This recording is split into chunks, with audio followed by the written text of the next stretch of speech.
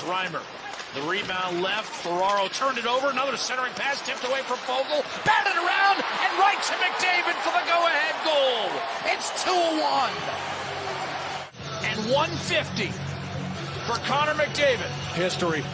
One of 6 players in the history of the game with 150 points in a season on this goal right here by Connor McDavid. Similar to the first one by Ryan Nugent-Hopkins. A drive to the net, great pickoff here by McDavid. Fogle in front, bashing away, gets a piece of it.